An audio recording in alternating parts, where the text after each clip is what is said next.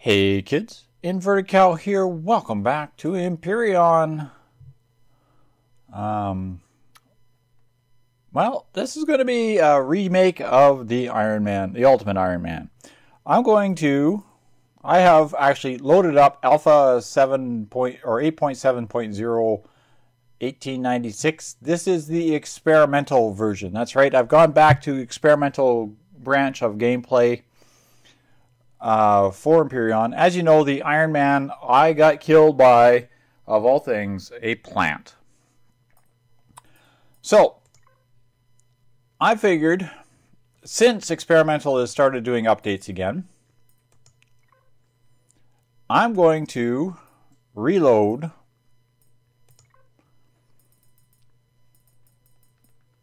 this. I am going to change the only thing that we talked about earlier,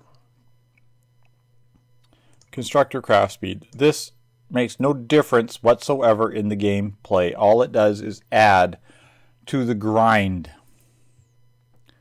I don't care about the blueprint repair. Don't care about any of that other crap. True. Auto miners, I never use them. Everybody knows that. So hard settings with constructor speed normal. Okay. As you know, the Ultimate Ironman is still in play, and it's still Season 0. They're still testing just to work out bugs and other fun things. I took a couple weeks off of Empyrion for some personal life issues, and to take some time to de-stress, I went and I played a little bit of Space Engineers, so you probably hear me ranting about that pile of game again. So we're going to call this Experimental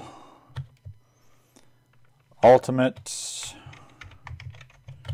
Ironman set. Now last time I just randomly hit a seed number. I'm just going to randomize it a little bit.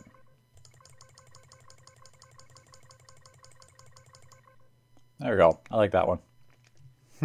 Yeah, right. Seed makes no difference. So we're going to jump into this. Now again, of course, I'm probably going to have to log back out and come back in to reset the difficulty settings back to hard, but that's fine. All right, here we are coming down on the planet. Now, once again, I'm still going to try to play it Iron Man mode. That is, I'm going to do everything in my power to stay alive as long as humanly possible. So we're going to aim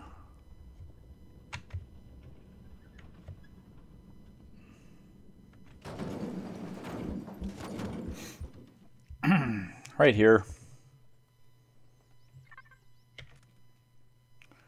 Grab our bottle of water. Put this in our inventory. Open that. Make one of these. Make one of those.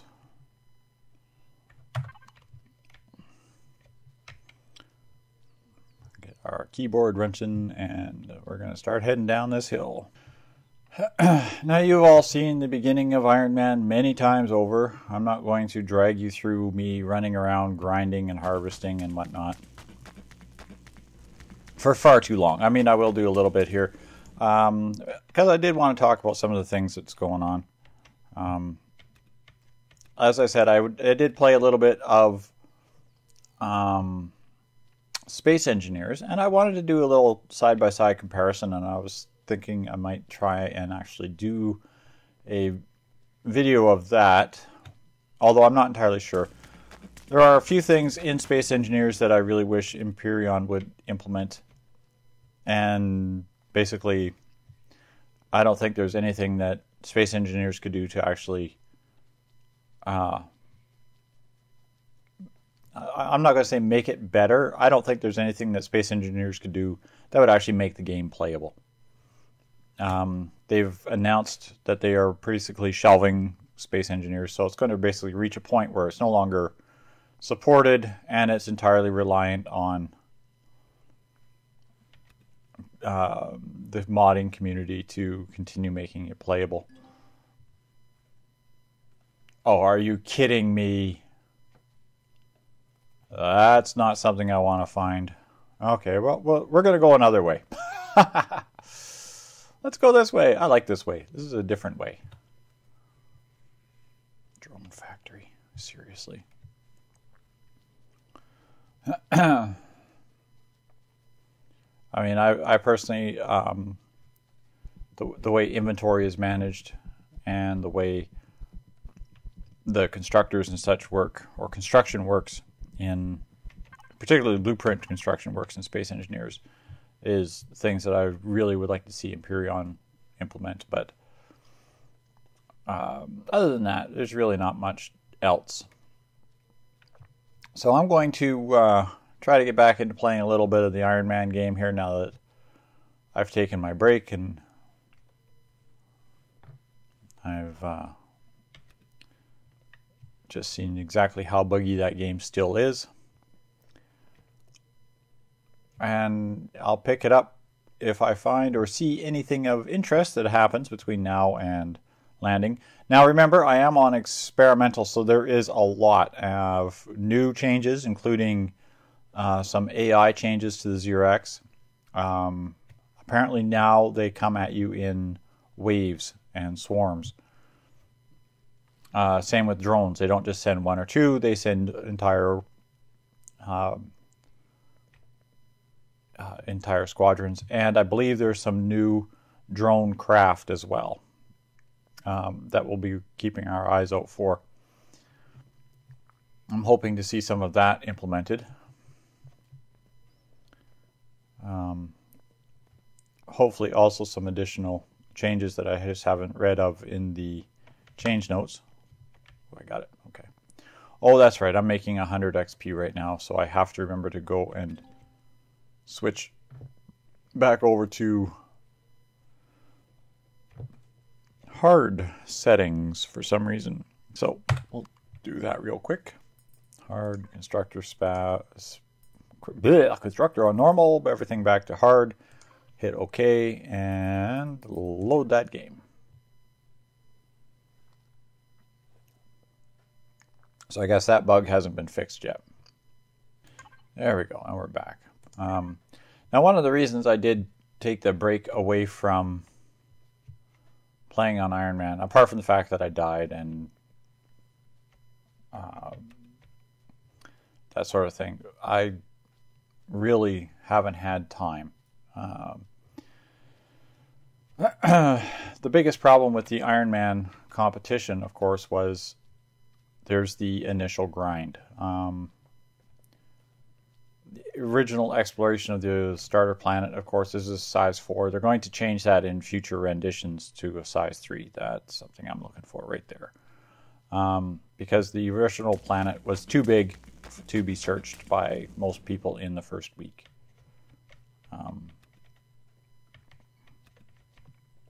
Finding the starter POI was also a little too difficult. But for me, the biggest problem I had was the fact that I just don't have time. I have a couple of hours, maybe a week to play for any substantial amount of time.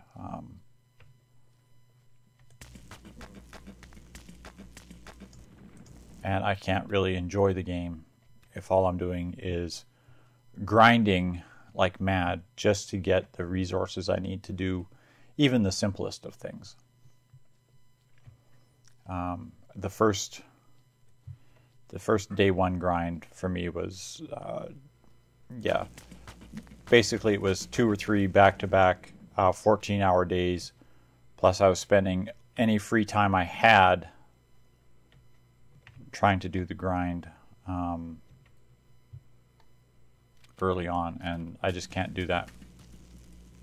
Okay, I can't hit this tree. I can't hit the tree and I can't pick up the rock.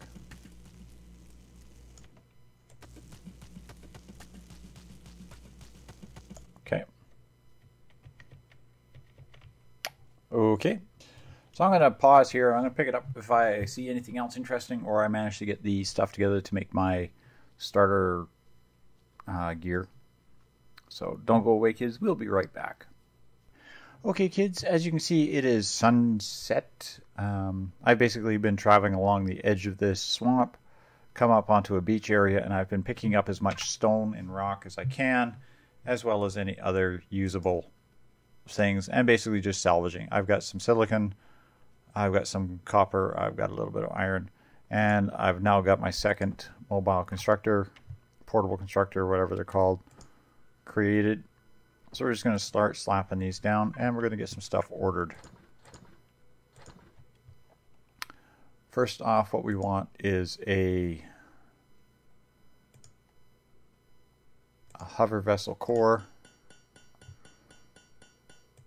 2, 3, 4 of those little things, a cockpit, a fuel tank, and a generator. We're going to start with that and let this thing cook.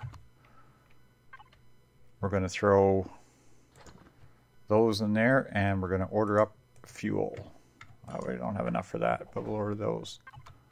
And we'll throw this stone in here, just in case we need the extra ingot or two.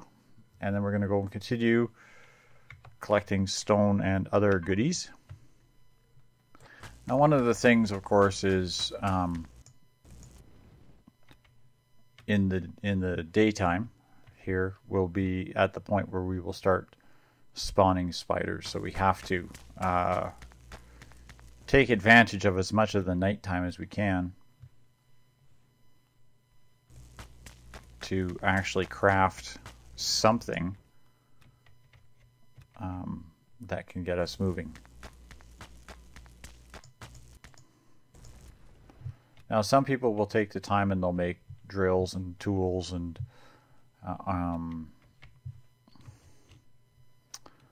what do you call it? A motorcycle early on. And I'm not going to say anything against that. I mean, that's dependent on how you like to play. If you want to do that, that's great. I personally don't like to do that. Motorcycles, in my opinion anyway, are a fairly large waste of resource early game. With these new 3-way hover pads, there's no reason you can't get a very simple survival hover vessel right off the bat and get moving fairly quickly on. As you can see, I now have the basic components to make a first level hover vessel. So now we're going to click on some of the other things that we need.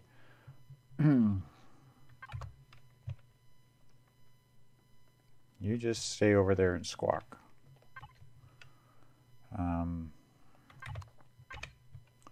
Open up our tech tree again and scroll down, and we don't have level 5 to unlock the armor locker anyway. But that's okay. I do want to unlock the detector. That's something else I'll want fairly early on. Mobile constructor, again, that's level 5.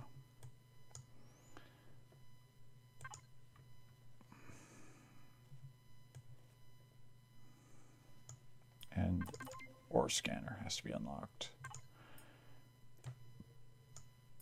And this is level 5. I have 3 available points of 4, so the only other thing I want to unlock, shotgun is 7. Okay. So we'll start with this. And I don't have anything else in here that I need worked on. This has 2 stacks. That in there, and we'll make up some fuel. While that's cooking,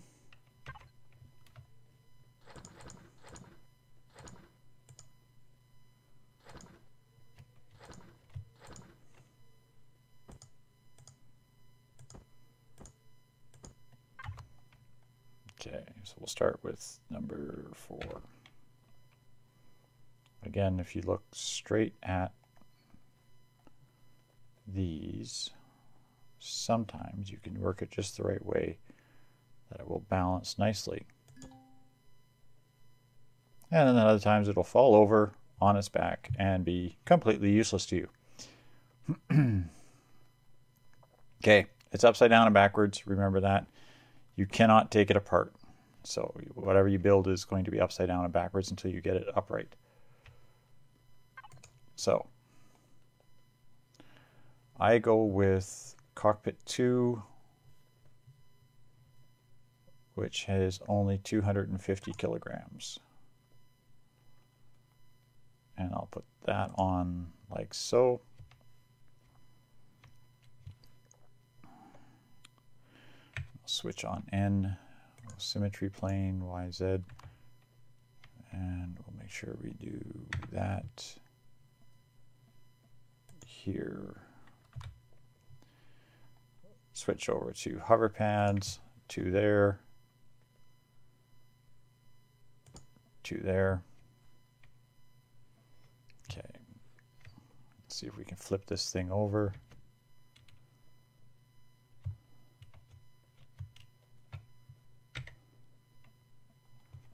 Okay, I can't flip it over.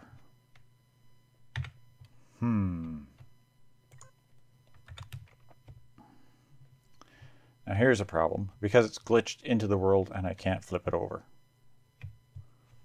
I want to put the remaining 2 components on, but I don't want them on underneath. I don't really see any choice in the matter, unless I strap them on the side.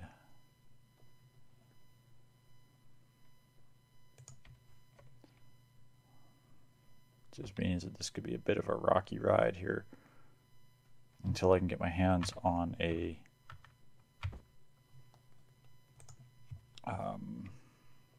multi-tool. We'll grab some fuel. Again, we'll jump into the cockpit,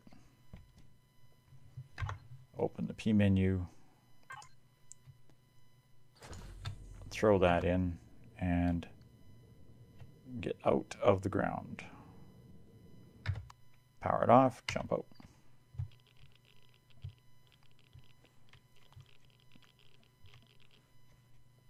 Not sure why I'm getting the radiation noise, but I am. Okay. So there we have it, our survival hover vessel. Now, I might be able to do is make a replacement. No, I don't have enough materials to make either of the replacement parts. If I could make these, I would try to do is make a replacement set and just put them on and then flip the old ones off. I don't have the material for it yet. So we'll let this keep cooking. I need to generate some things. So there we have it. This is Ironman experimental version. Again, Ultimate Ironman Season 0 scenario. We're now playing on the experimental, Empyrion experimental version. And we've made it to the point of the end of the first day. And we're going to come up to the start of the second day where we'll begin the exploration of our starter planet, which, as you can see, landed us right next to a drone factory. This doesn't get any better than that. Champion Monument. Now, this is a place where we should waypoint. I'll show that on HUD. I want to move towards this as probably as initial start. In future Ironman episodes, the POIs that are around the Champion Monument will not be there. They said they're going to cut those down to substantially fewer actual POIs around there. So that's something to keep in mind. We're just going to let this craft up a bit more fuel, and we'll wait till we're getting a little closer to daylight, and we'll get moving. So thanks all for watching, kids, and hope that you join us on the next episode where we continue to see what kind of changes the experimental has brought, and we will continue the test play of the Ultimate in Ironman. Also, remember that this season, or this scenario, is available. You can jump in and play it yourself. Most of the competitors have already finished or are very close to finishing the first season 0, and there are actually some competitors who are still alive and having a good time. So thanks all for watching, and good night for now.